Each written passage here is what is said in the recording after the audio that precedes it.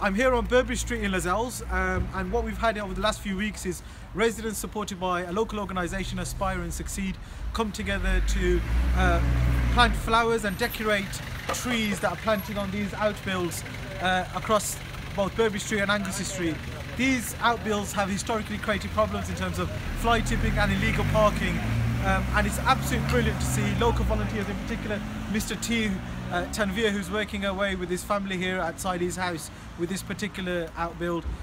This has clearly helped in a reduction in fly tipping and a reduction in illegal parking too, and I just wanted to come out and thank the residents who are involved in this amazing project.